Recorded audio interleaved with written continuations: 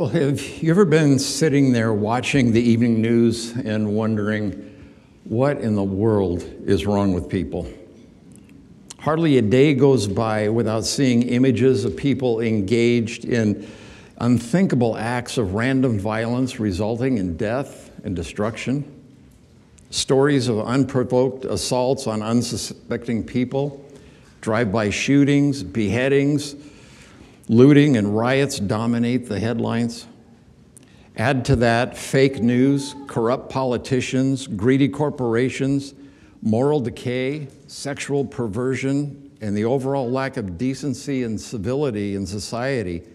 And it seems like the world has lost its mind and is spinning out of control. And yet, despite all evidence to the contrary, we are supposed to believe that people are basically good, even those who commit the most unspeakable crimes.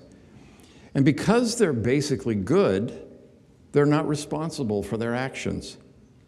We need to try to understand the root causes of their violent, destructive, antisocial behavior and fix it. So we pass more laws. We spend more money. We create better social programs. We provide more education. We reform the criminal justice system, and on it goes. And despite the good intentions and best efforts of the most brilliant psychologists, sociologists, scientists, and educators, things in our world seem to be going from bad to worse, and it's picking up speed. As Christians, of course, we know what the problem is, don't we? The problem is sin. And Paul describes this in 2 Timothy chapter 3, verses 1 through 4. It says, "But understand this, that in the last days there will come times of difficulty. For people will be lovers of self, lovers of money, proud, arrogant, abusive, disobedient to their parents, ungrateful, unholy, heartless, unappeasable, slanderous, without self-control, brutal, not loving good, treacherous, reckless, swollen with conceit, lovers of pleasure rather than lovers of God."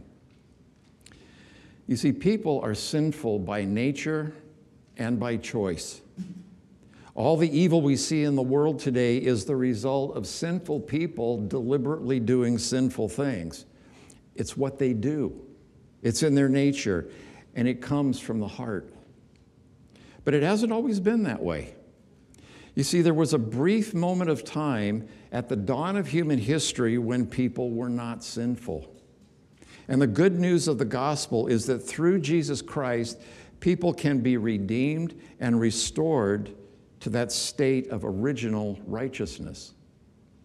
So this morning, we want to gain a better understanding of what sin is, when and where it originated, and what can be done about it, as we explore the bad news, good news doctrines of sin and salvation. Let's start with the bad news, because it's really bad news. In Genesis 2, right after the story of creation, God's inferred covenant with Adam and Eve in the Garden of Eden was contingent upon one simple command: "You shall not eat from the tree of the knowledge of good and evil. In the day you do, you will surely die."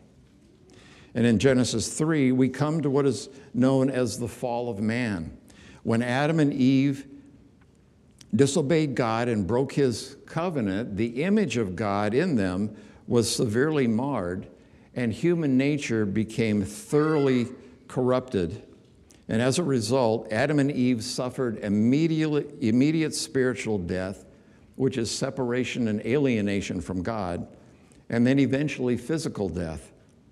Consequently, the entire human race inherited the undiminished guilt, corruption, condemnation, and death that resulted from that one original sin.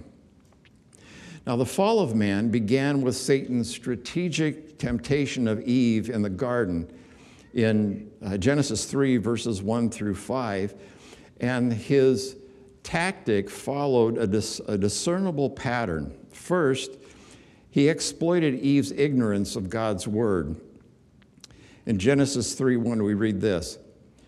Now the serpent was more crafty than any other beast of the field that the Lord God had made.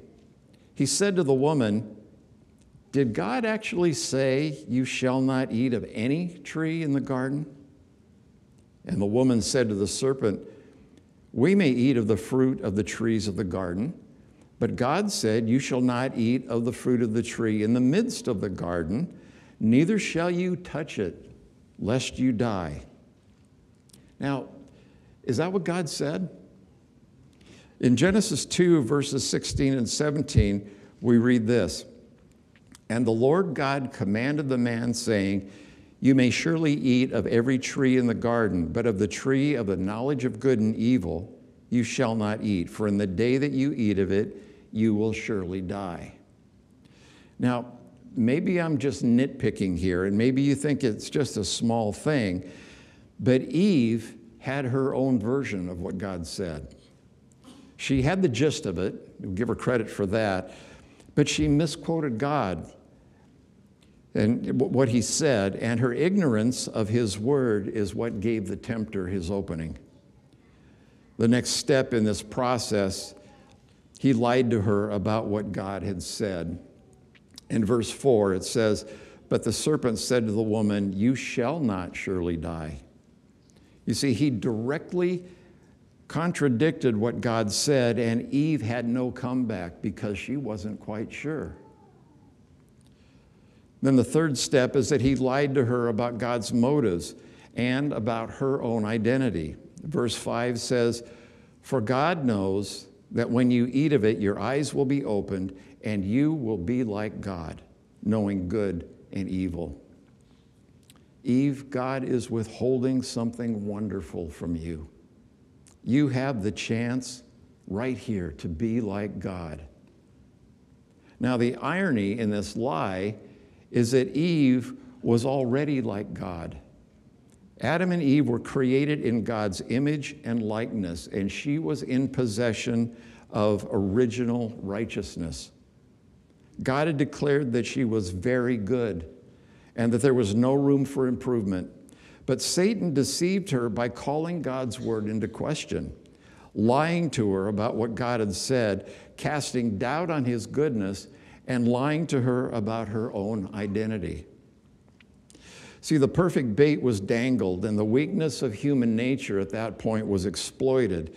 And at that moment, Eve took the bait, believed the lies, and acted independently of God. In verse 6, we read, so when the woman saw that the tree was good for food, and that it was a delight to the eyes, and that the tree was to be desired to make one wise, she took of its fruit and ate, and she gave some to her husband who was with her, and he ate. Eve responded first to the desires of the flesh. She saw that the tree was good for food, and she began to rationalize. Food is good. I need it. Then she succumbed to the desires of the eyes. The fruit was a delight to the eyes, and she rationalized, ooh, I want it. And finally, she gave in to the pride of life.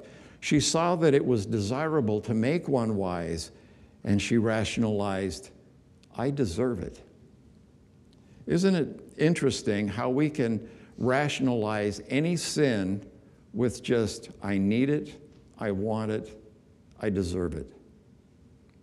It's always an act of the will to succumb to temptation. Now keep in mind, Adam and Eve still have a perfect human nature at this point. But the moment they reached out, took the fruit, and bit into it, there was no turning back.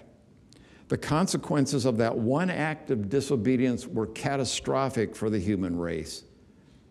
And acting as our federal head, representing all of his future descendants for the rest of time, Adam's original sin resulted in his unmitigated guilt and condemnation being passed on to the rest of us.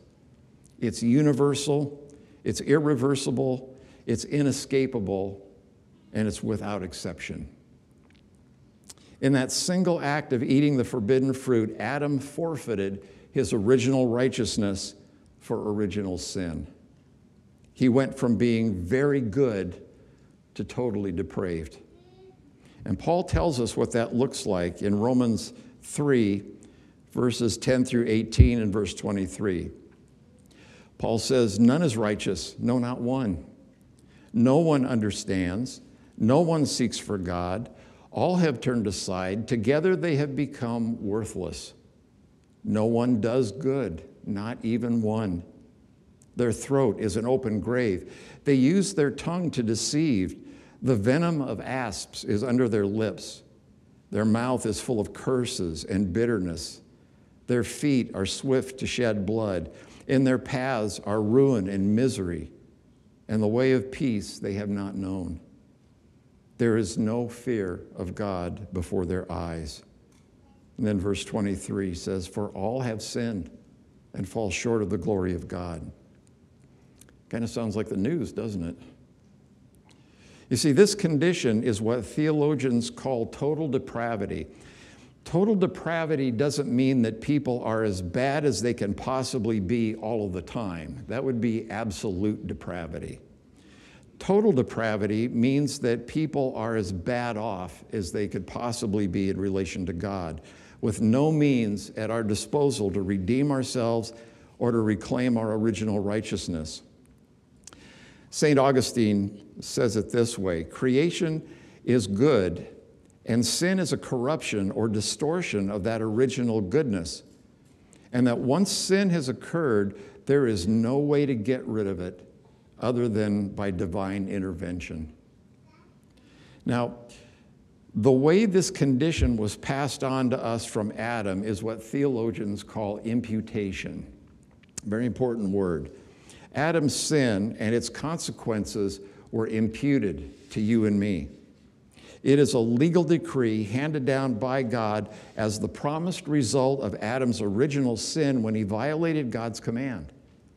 In addition to the imputation of the legal consequences for his disobedience, you and I also inherited Adam's totally depraved and corrupt human nature by virtue of just being born human.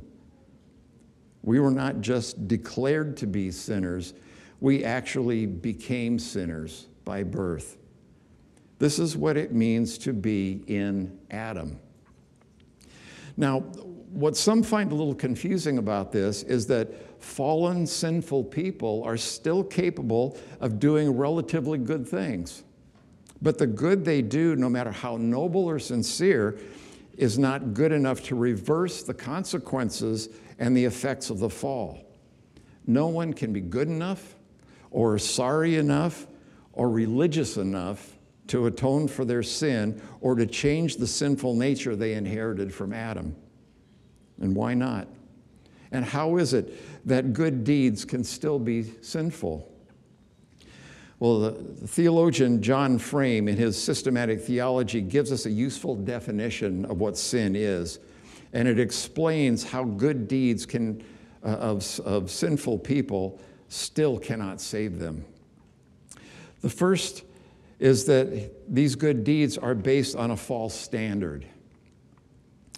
They judge themselves by something other than God's law.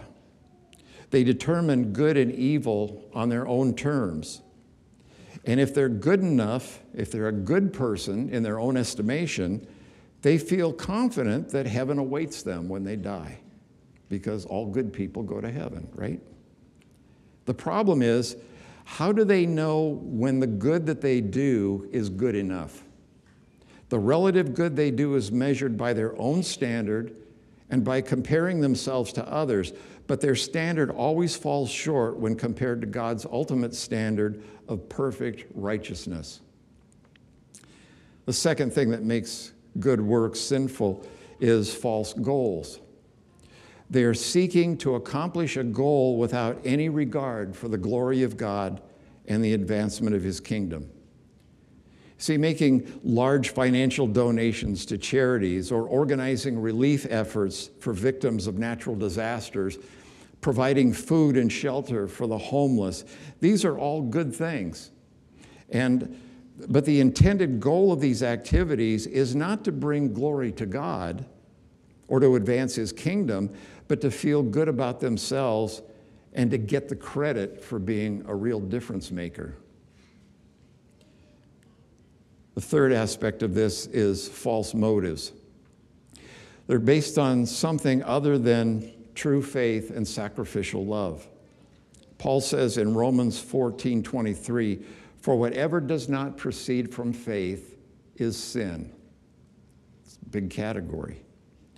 The writer of Hebrews says in Hebrews 11:6, "And without faith it is impossible to please him, for whoever would draw near to God must believe that he exists and that he rewards those who seek him."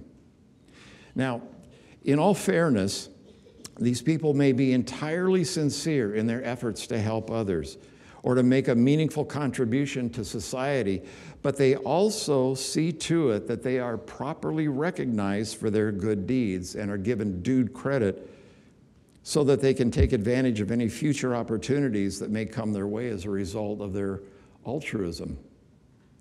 So even the noblest of deeds by sincere people can be sinful when they're based on false standards and achieve false goals and are compelled by false motives. See, sin is a condition that we are born with. It's not a natural characteristic of human nature as God created it. Just as darkness is the absence of light and death is the absence of life, sin is the absence of righteousness. God created Adam and Eve in his own image and declared them to be very good in a moral and ethical sense.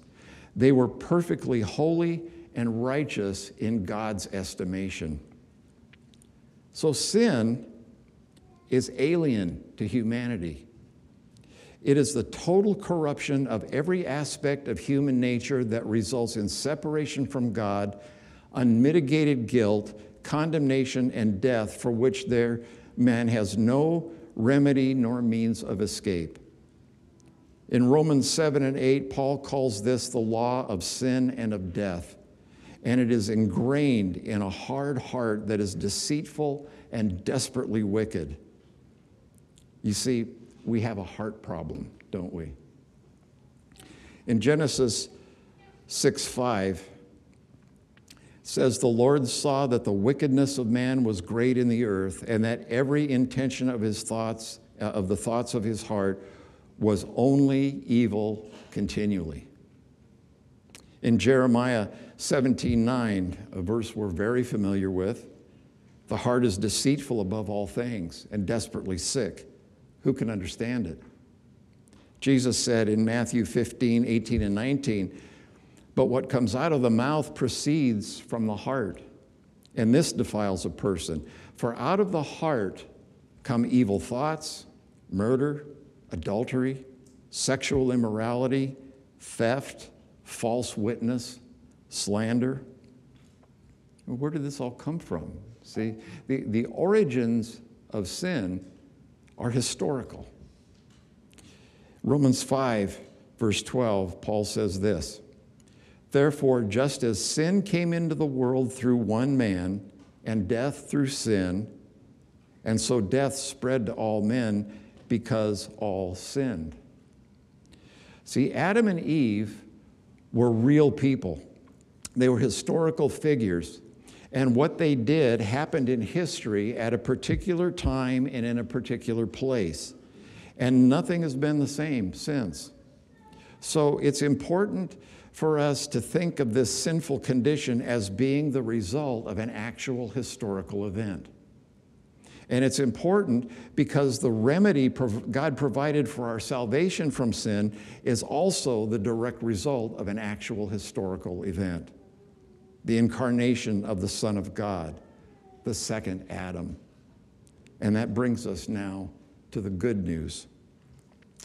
Romans 5:17, Paul says, "For if because of one man's trespass, Adam's trespass, death reigned through that one man, much more will those who receive the abundance of grace and the free gift of righteousness reign in life through the one man, Jesus Christ. Therefore, as one trespass led to condemnation for all men, so one act of righteousness leads to justification and life for all men.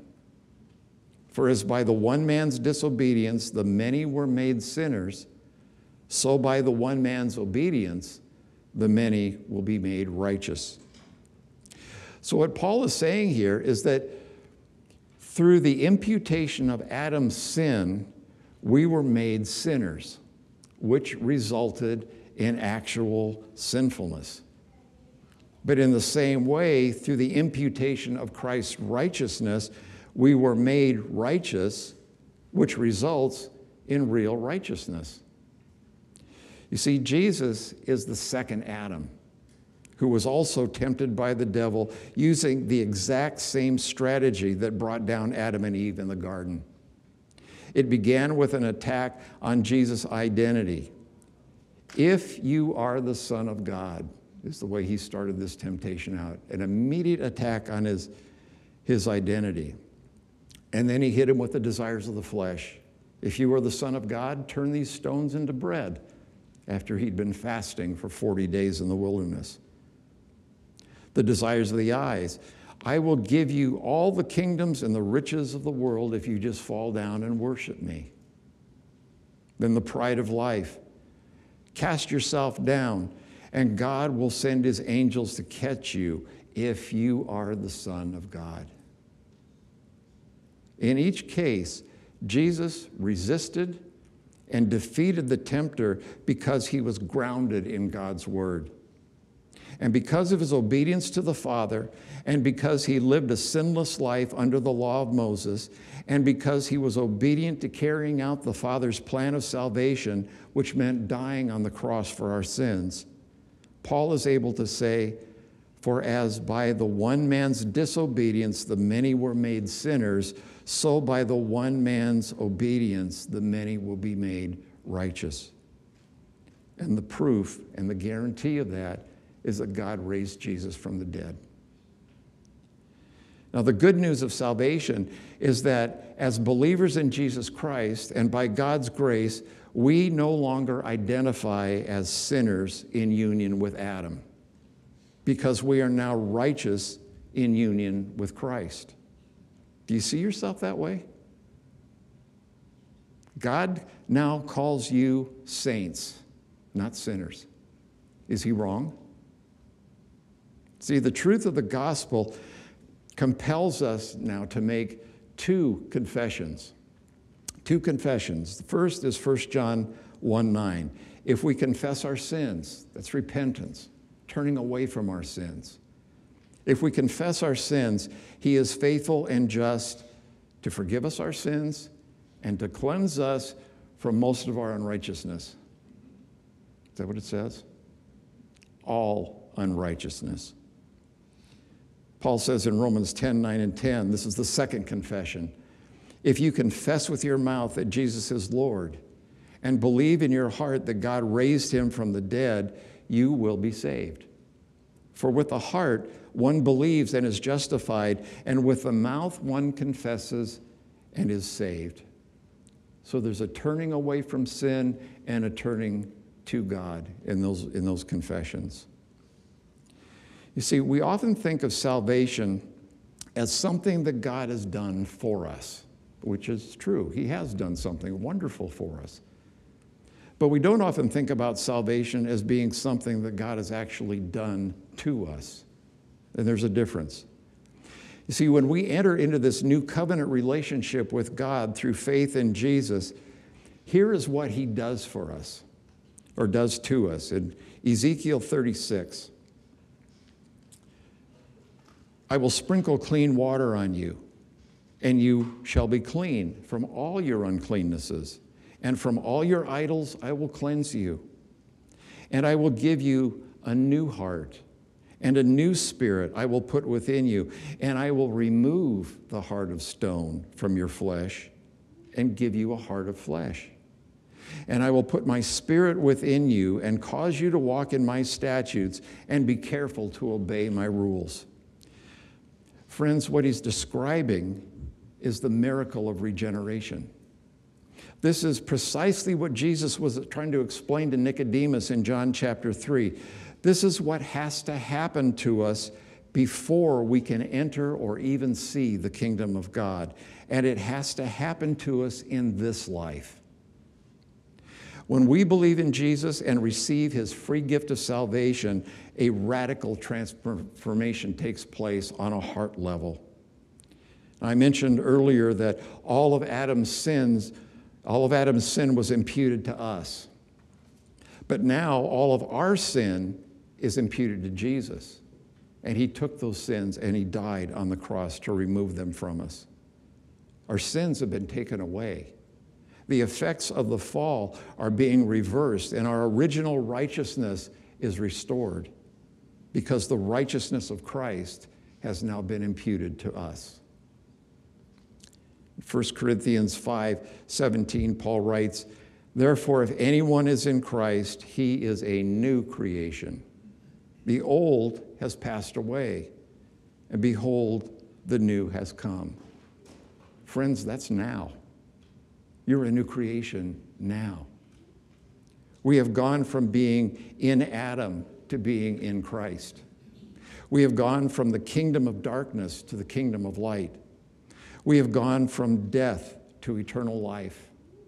We have gone from being in the flesh to being in the spirit. We have gone from being children of wrath to children of God. We have gone from slavery to sin to freedom from sin. We have gone from being condemned to being forgiven. We've gone from having no righteousness of our own to having the righteousness of Christ. So, why do I still struggle with sin? It's a good question, isn't it? You see, I've thought about this a lot, and I've come to realize that there are actually two struggles involved here. The first struggle is with temptation. Now, you have to understand, temptation is not sin. We feel bad about being tempted, but temptation's not sin. But that first struggle is with temptation. I need it, I want it, I deserve it. That's where the battle rages. If you lose that struggle, you sin, and the struggle's over, you see. You've been defeated and taken captive. The second struggle is with the guilt you feel for failing to resist the temptation, resulting in the sin that you hate so much. The struggle you face is not technically with sin, but with temptation on the front end and the guilt you feel when you fail. Every sin is preceded by temptation, and every temptation can be defeated with the Lord's help. So it just makes sense that if you do not succumb to the temptation, you will not sin, right? In addition to being our Lord and Savior, Jesus is also our high priest and advocate. He's able to come to our rescue when we are facing temptation to sin because he has faced those same temptations. In Hebrews 2:18 says, because he himself has suffered when tempted, he is able to help those who are being tempted. In Hebrews 4:15, for we do not have a high priest who is unable to sympathize with our weaknesses, but one who in every respect has been tempted as we are, yet without sin. Let us then with confidence draw near to the throne of grace that we may receive mercy and find grace to help in time of need. And that time of need is in the middle of the battle with temptation. And 1 Corinthians 10:13 says, no temptation has overtaken you that is not common to man. God is faithful, and he will not let you be tempted beyond your ability. But with the temptation, he will also provide the way of escape so that you may be able to endure it. And that way of escape is going to Jesus, our high priest and advocate, who provides grace and mercy in the time of need. That way of escape is always there. God always provides it. You see, sin is still a problem for us, even as believers, but it no longer enslaves us. Sin is possible, even probable, but it's not inevitable for a Christian. See, before we were born again, we had both the desire and the ability to sin. We were sinners by nature and by choice. But after believing in Jesus, even though we still have the ability to sin, the desire to sin is progressively expelled by a more powerful desire to be holy. We are no longer sinners by nature. And we have the indwelling power of the Holy Spirit and Jesus as our high priest at our disposal to enable us to defeat temptation and to avoid sin. No one can say, I do not sin. No one can say, I cannot sin. But as a Christian, you can say, I will not sin. Would you pray with me? Father, we thank you that you have not only told us that you have freed us from sin, but you have also given us the ability to defeat temptation. Pray, Father, that we would walk in the truth that you have provided for us in your word. These things we pray in Jesus' name. Amen.